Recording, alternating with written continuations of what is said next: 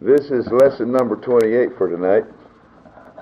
And before we get started, let's have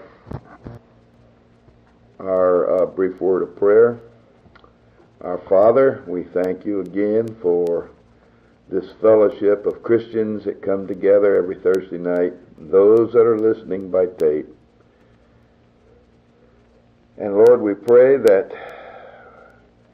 the lesson tonight would be in accordance to your will, that it can be applied to the hearts of the hearers, and that you're pleased with it. We pray for those in our church that has need this hour, that has medical needs. We pray for Olga particularly, and others that have other kinds of needs. We just leave these at your feet and ask you to take them and have your will in their lives. We pray for them, though. In Jesus' name we pray. Amen. Now we're in Matthew chapter 25.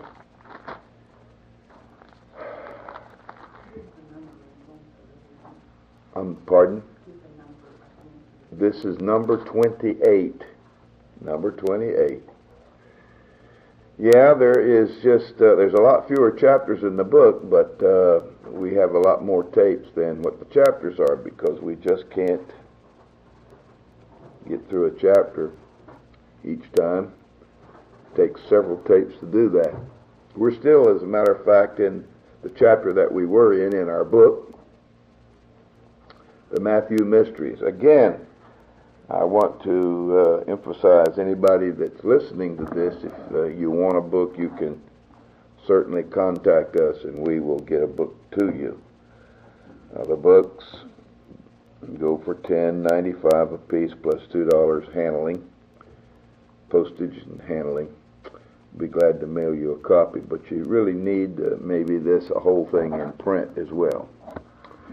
All right, we want to come back where we left off last week, Matthew chapter 25, and we had come down to verse 14, beginning in verse 14, which is the parable of the talents.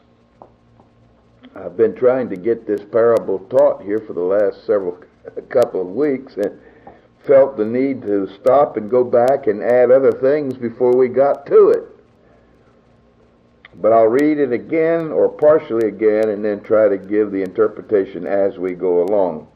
For the kingdom of heaven is as a man traveling into a far country, who called his own servants and delivered them his goods.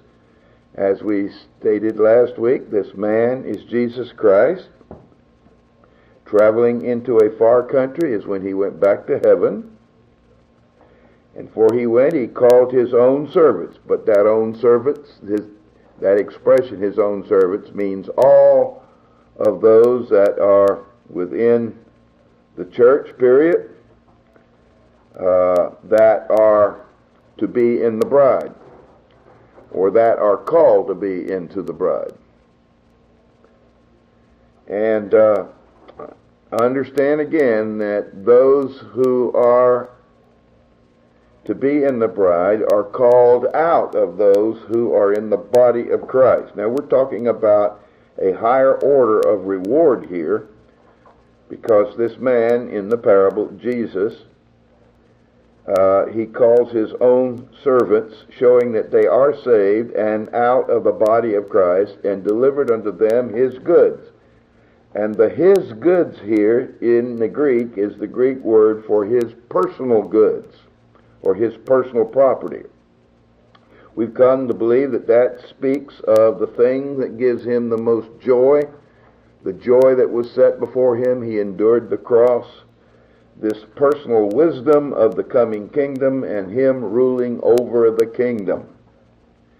And the goods then are mainly wisdom concerning this, and we call this the kingdom truths, And then in verse 15, and unto one he gave 5 talents, to another 2, and to another 1, to every man according to his several ability, and straightway took his journey. Now, I want you to notice there's only 3 men that he gives this to.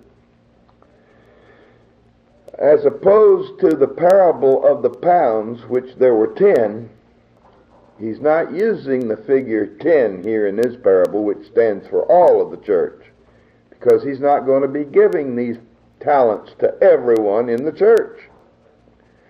He's only going to be giving these talents to a particular few out of the church. And there's 3 here showing that this doesn't represent all of the church, but a portion of the church. And he gives these talents, which are his personal goods, which are the kingdom truths, which speaks of wisdom, and those who have it are wise, to these 3 servants, which belong to him, according to their several ability. One person has ability to do 3 or 4 or 5 things, and he gives them according to that. Others have abilities that can only do 2 things, and he gives talents according to that. And the third one here represents those of this group who have only one ability, and he gave a talent accordingly. Now, before we go on again, keep in mind that the talent here is worth about 300 times more than the pound in the parable of the pound in Luke chapter 19. Though these parables sound similar, they are totally different. There were 10 people in Luke's parable of the pounds. There's 3 here. The pound is worth a lot less than the talent about 300 times more. Then in verse 15, as we see there, he gave 5 talents. He gave 5 talents to another 2 and to another 1. Every man according to his several ability. It is true that each and every one of us has different abilities. And I want you to notice that in this parable, unlike the parable of the pounds in Luke, all you had to do was to use whatever ability you had as a partnership with the talent that he gave you. And if you had 5, you had to use 5. If you had 3, then use 3. If you have 1, you use 1. But the reward is the same. The reward is the same. Whereas in the parable of the pounds, everyone had 1 pound instead of 5, 3, or 2. They all had 1 pound. And when one man produced 10 pounds, he got twice as much as the man that produced only 5 extra pounds with his, and the other one with 1.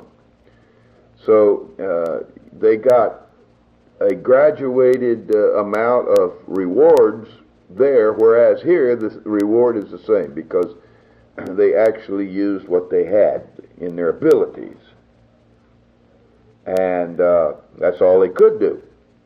Now, as I made mention of this last week, we heard a man while we were on vacation preach on this parable. And apparently he didn't see anything. He has never understood the kingdom, never seen the kingdom, even though he admitted that we were intended, sir, admitted to the rest of the people that I was there and I was a pastor and that I had written a book and so forth and so forth, and he had a copy, but apparently either didn't read it or didn't agree with it or didn't see it or whatever. But this parable to him, and he preached on it, only meant just everybody do the best you can. That's all it means. And when he came down to this one here that didn't do anything with his, but went and dug a hole and put it in the ground and covered it up, he said the reason the man did that is because he's jealous he didn't have 5. He was jealous because he didn't have the 3 or the 5. And that was his sermon, that don't get jealous because somebody else got more abilities and talents than you have. Not realizing that the man that only has 1 is not going to lose anything if he just exercises that 1 talent, because the reward here is the same for all 3. All right, well, let's go on. Down in verse 16, then he that had received the 5 talents went and traded with the same and made them other 5 talents. I want you to notice he did not go out and farm. He did not go out and gather where there was no straw. He went and traded. He went into the marketplace. Verse 17, and likewise he that had received 2, he also gained other 2. Now he's not saying that these people went out and led so many people to the Lord. No. That's in the parable of the pounds. Every Christian is to be available to tell someone about Jesus. No, this is the talents. Talents are much more, they're worth much more, 300 times as a matter of fact, more than a pound, and it speaks of the kingdom truths. Speaks, according to the things that we've been talking about in weeks prior, it speaks of the double portion of the Spirit. It speaks of the double portion of the oil, which was in the 10 virgins. Double portion of the oil speaks of the double portion of the Spirit. It speaks of the wisdom and truth concerning the coming kingdom of the Lord. It speaks of rewards versus the negative consequences at the judgment seat of Christ. There are going to be rewards. There's going to be negative consequences that will last for at least 1,000 years. All this is wisdom, all put together in the talent. And when you can give a Christian this, and their heart is ready for it, it changes their life. It'll change their life. Maybe this is a time for me to mention that we got a letter this week someplace in Germany. This person had received a book, my book on Shock and Surprise, Beyond the Rapture. It was given to her by Helen Gerlag of South Africa. And she was taking a vacation in Germany. And, it's hard for us to think people in other countries go to other countries for vacations, but she did. And while there in the hotel, she wrote a letter. She said she took 2 books with her Bible and Shock. And she had a glowing, of course, praise of the Lord for the truths that were in it and how it changed her life. And that makes my day every once in a while. You go along in this old world, and you just nothing seems to be right for a whole day, and all of a sudden you get something like that, and it lifts you up. And I'll try to remember to bring that to church Sunday and put it up on the bulletin board for you. I'm sure Helen Gerlag will be here in this tape, so we give our thanks to Helen too. All right. We then understand the thing that says the talent. And here they go to the place to trade that. That would be in the market. Now, when Jesus comes back, he's going to judge us at the judgment seat of Christ, and that's in this parable. Now, in verse 18, though, before we get to that judgment, this third one, he went and received 1 talent. He that received 1 talent went and digged in the earth and hid his Lord's money. Now, all three of these are going to be judged by the Lord, which we will see is the judgment seat of Christ. It's within the parable. Here, the third one put his money in the ground, dug a hole and put his money in the ground. We talked to another person on our vacation here recently who had been in our ministry for many years, and in Sunday school or in vacation Bible school, I don't know which, said she was trying to teach his parable. And when she came to this verse, one little of the children stuck their hand up and says, I know what that third one is. I know why he did it. I know why he put it in the ground. And she wouldn't let her go on until she said, okay, you tell us why he put that third one in the put that one talent in the ground. And the little kid says, he was planting a money tree. Well,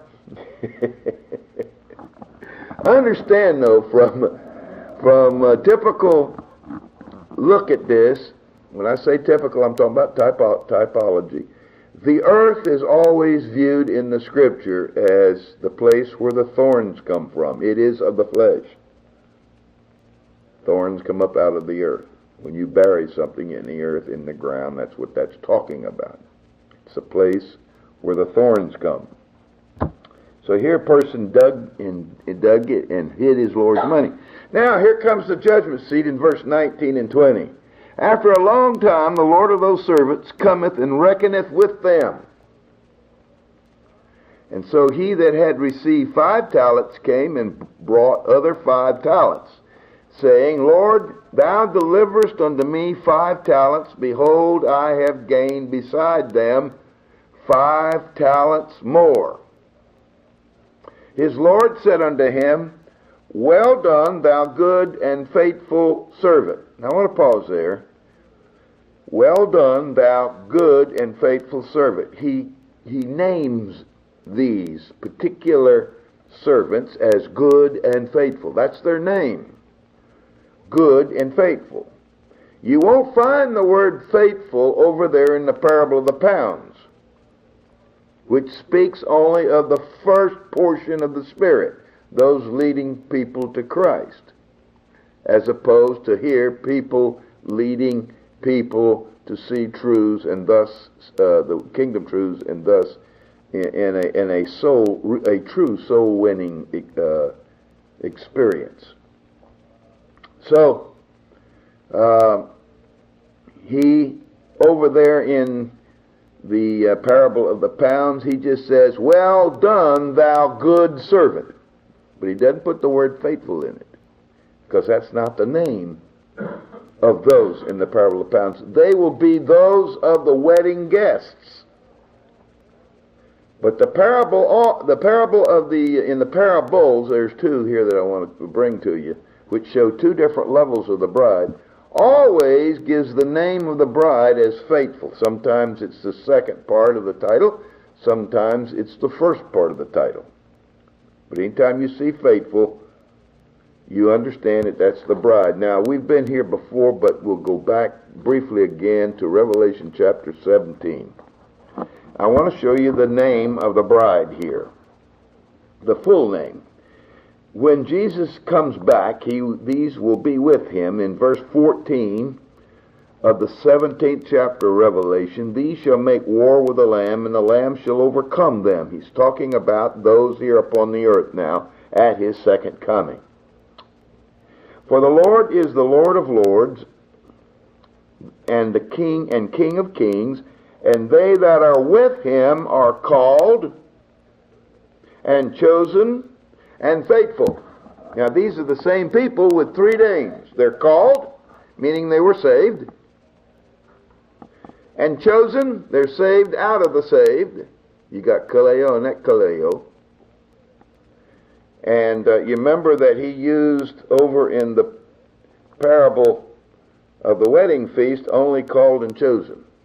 For he said at the end of that one, for many are called, but few are chosen. But here you got called, chosen. Now you got one more level, he goes, and faithful. Therefore he is speaking of the highest order of the church or the bride.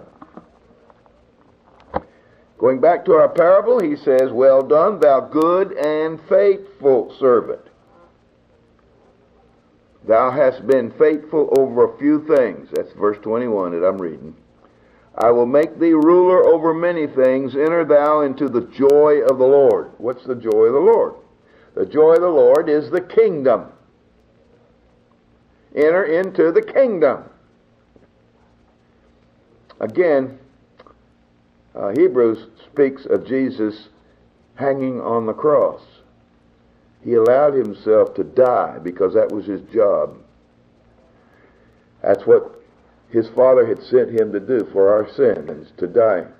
And the scriptures there say that for the joy that was set before him, he endured the cross. Now here we have that joy again. But here the joy both means the same thing, the kingdom. Our Lord looked at the kingdom, the coming kingdom, the bride, everything that would be his. And he endured the cross. Here, he says, enter into the joy of the Lord. Verse 24. Going back to Matthew 25 now, verse 24. When he which had received the 1 talent, excuse me, I didn't finish verse 23, did I?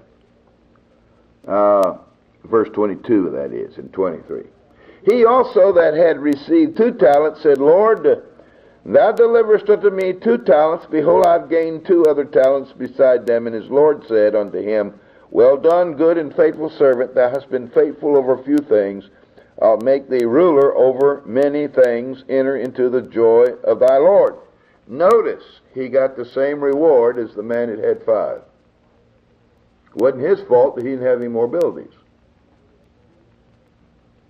He just used what he had. He used what he had. You know, I really don't know how to explain this. I do know that we're all different. Some of us, God has called to preach, and so we have that ability because he's called us. And then he gave us a talent, and we must preach it. Others are teachers, can teach. Sunday school or whatever other kind of teaching that you may teach. Of course, every preacher should be a teacher too.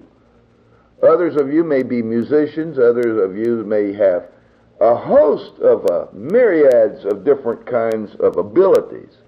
But you are to take that ability that you have and let it be in partnership with the talent that God gives you. Because what you're in a partnership of winning souls. Truly winning souls. Scripturally winning souls. Now, of course, you've got to find yourself, someone's got to save spirit first before you can win their soul. In this parable. I actually knew a preacher that understood all of the kingdom truths and had some of the greatest first edition books on it, that pastored a church and was so well versed in it that some even had him write a foreword in a kingdom book. Yet he himself refused to ever preach it in his church. And this gentleman has already gone home to be with the Lord. Now, it's going to be up between him and the Lord, judgment seat. Now, I'm not going to sit here and tell you that he's the one that hid his in the ground. I don't know. But it's a mystery to me because knowing my own life and knowing why the Lord called me, I don't dare preach without preaching it. And you, whatever your ability is, you shouldn't dare do your ability without weaving this in somehow. I'm talking about into your life so that God can use it. You don't use it, God uses it through you. All you're doing is allowing him to live his life through you. And if this is part of your life, the literal spiritual fabric of your life, then whatever you do, it'll come out. Well, here we have this parable in which we have the 5 and we have the 2. Verse 24 now. Then he which had received the 1 talent came, said, Lord, I knew thee that thou art a hard man, reaping where thou hast not sown, and gathering where thou hast not strawed. See, he went to the wrong place. He didn't go to the trading place where you're supposed to trade. He went out to the farm, and that's not where he was supposed to go. Now let's go on. And I was afraid and went and hid my talent, that verse 25, in the earth. I didn't use it at all. I just put it in the ground. Lo, there thou hast, that is thine. Now, the Lord never gives those things out to people unless he's going to get some kind of return. That's like a man putting his money in the bank and never earning a penny on it. But, of course, the man didn't even put it in the bank. He went out and started trying to farm with it. His Lord answered and said unto him, Thou wicked and slothful servant. Now, these words have thrown a lot of people. They want very, very dearly to try to make this man a lost man, because the Lord called him wicked and slothful. But the word wicked in the Greek means hurtful, and it's used many times for Christians. So we can be very hurtful to the Lord. Thou hurtful and lazy servant. Slothful is lazy. See? Thou knewest that I reap where I sowed not, and gather where I have not strawed. Now, how did he know that? The Lord says you knew it. How did he know it? Well, he was saved to begin with, or he wouldn't have received the talents. And he knew that if he went out and tried in the efforts of the flesh to produce something and the Lord wasn't in it, nothing would come from it. That's what the Lord's saying. Therefore, verse 27, thou oughtest therefore to have put my money to the exchangers. Now that means to the bank. It's what we would call the bank. And then at my coming I should have received mine own with usury. Back in those days, they used to exchange money and make a percentage for exchanging it. You do this in the marketplace, not out on the farm. Now, the reason he uses the emblem here of the bank is so that we can understand how God works in our life.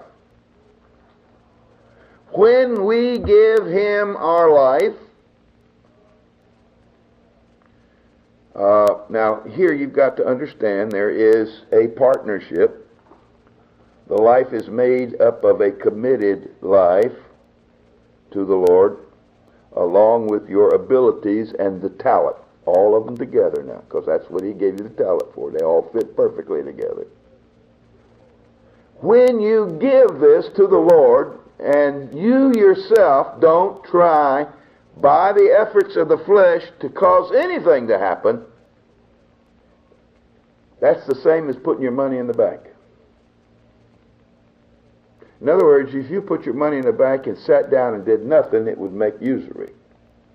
The Lord here is saying, if you, in this world, with all that I've given you, along with your abilities, you just trust in the Lord as you move from day to day, and allow the Lord to do all the work through you, then that's the same as sitting down and letting the bank earn the interest. Because the outside man now may be doing something, but the inside man is sitting down and resting in Christ. And that produces. We also understand that from other parables you have to buy of Christ. We've discussed this. Buy of me gold tried in fire, he said. Buy of me. Go to the, as the parable of the 10 virgins, the 5 wise said to the 5 foolish, we're not going to give you any of our extra oil lest there not be enough for us. You go and buy from those who sell. Again, the marketplace. So in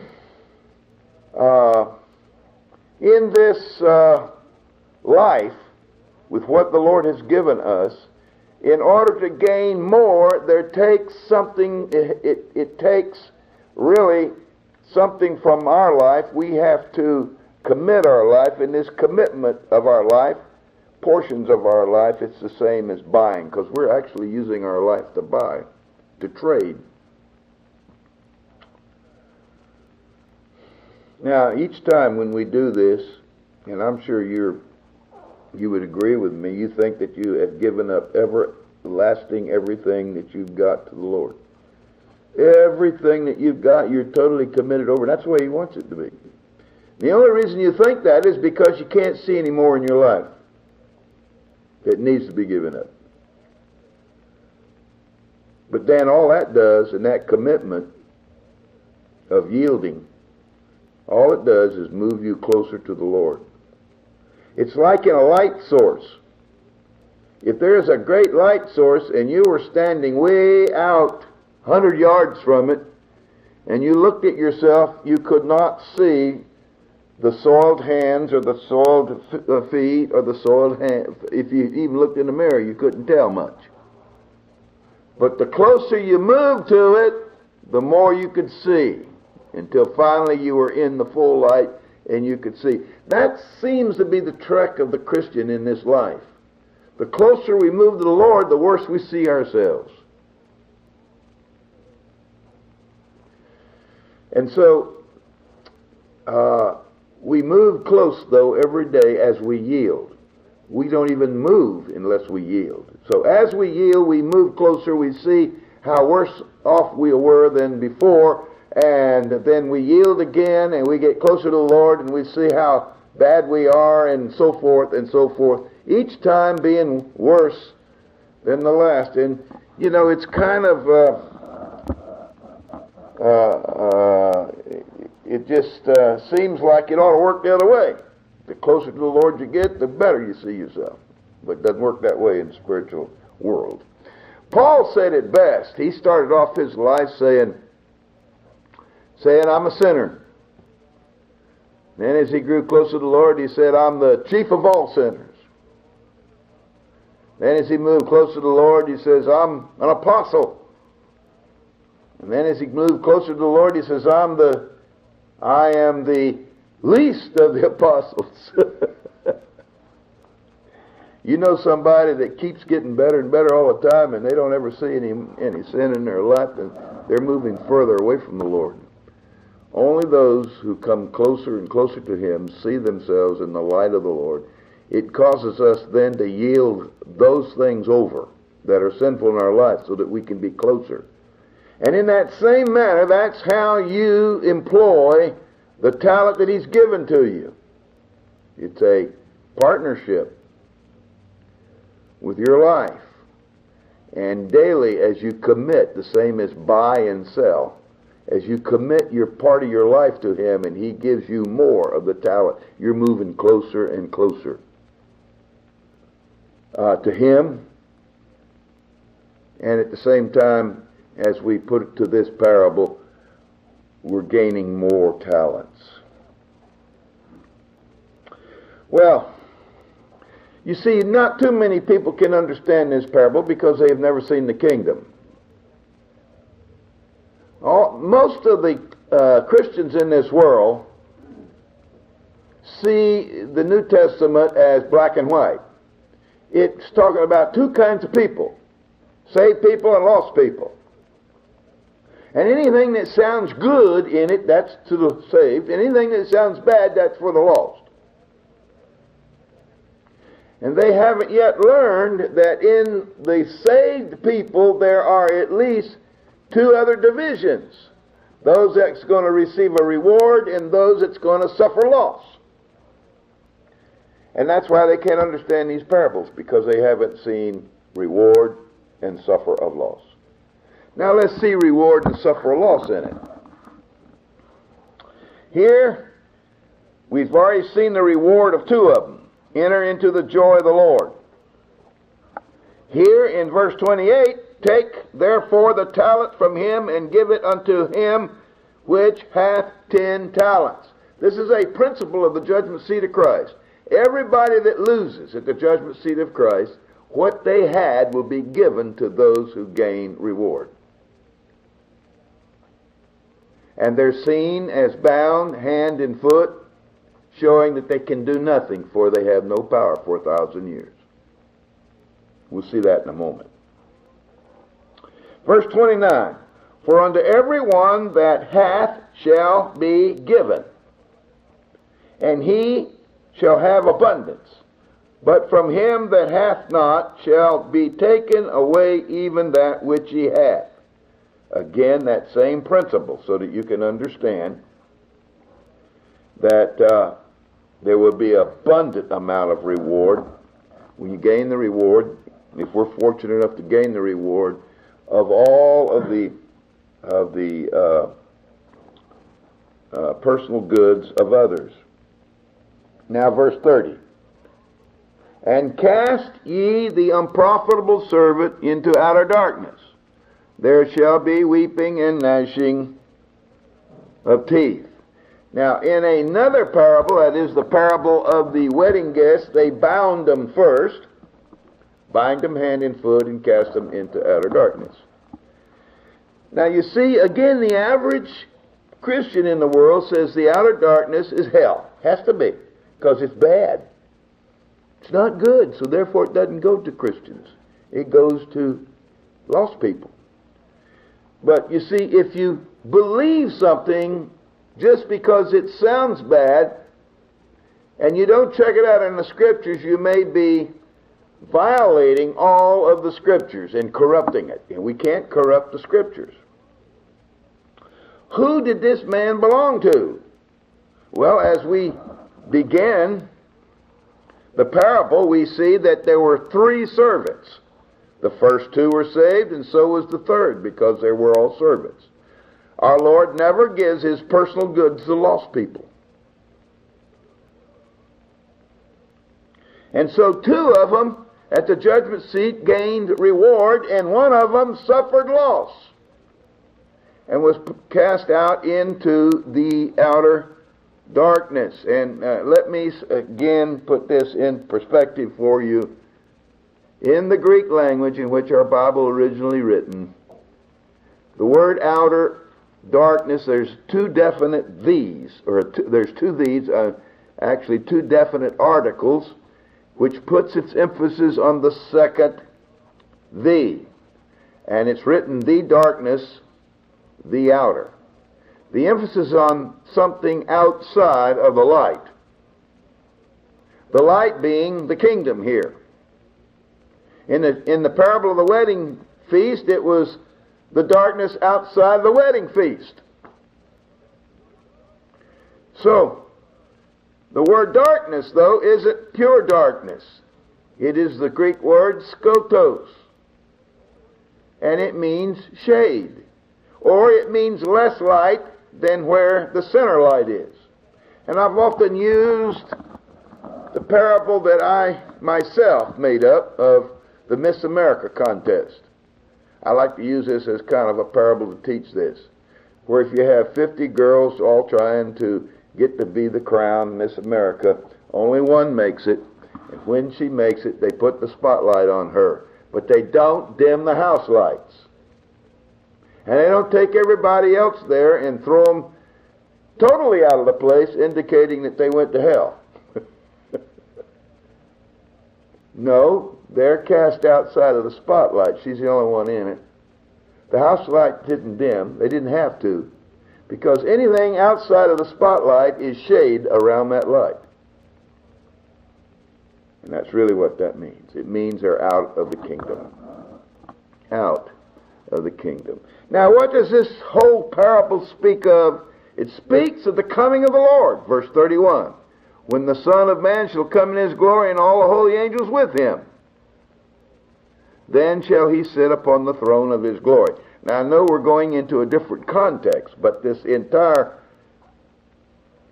immediate context speaks of his coming again and judging people according to what they did with what he gave to them. And the thing that he gives to them in this parable is not the pound, but the talent, which was worth 300 times more and is equal to the second portion of the Spirit, speaking of the kingdom. How much time do we have left? A couple minutes? I think we better maybe then cut off at this point. Next week, I want to come back and give you the parable of the wise and faithful servant. This, as best as we can understand, in the structure of the kingdom, speaks of the highest part of the bride. Now, there's two levels. Now, perhaps the word level isn't the right word. Maybe all of this is together in one bride, but whereas the bride in the parable we spoke of this morning or this evening is to be rewarded with being ruler over much, and I think that's what it says, or many things, make you rule over many things, which suggests there'll be some things that they won't be ruler over. The next parable of the wise and faithful servant, they will be made ruler over all that he has. So one is being ruler over many things, and the other being ruler over all that he has. And that all is part of the bride of Christ.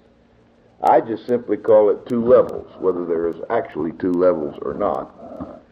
And we do know that there is a third level to the rulership, and that is the level of the wedding guests. So you got the bride and the guests, the bride possibly in two divisions. And who knows, maybe hundreds or even thousands of little levels in between. We don't know. We look at the U.S. government. You got the president. You say, well, he's got a cabinet, yeah. And but as you begin to go out into you got Congress, and then down underneath them you got bureaus, all kind of bureaus, and from the top of the bureaus, the heads, all the way down to the workers in the bureaus, literally millions and millions of people in a position of rulership, each one having a small portion of authority. Well, it could be the same in heaven when our Lord gives out the rewards. Those that will rule and reign with him. Some will have great rulership, maybe others will have just a small rulership. Father, thank you for the hour. Bless it truly to our hearts. Be with us as we leave this place and go into our own homes. In Jesus' name we pray. Amen.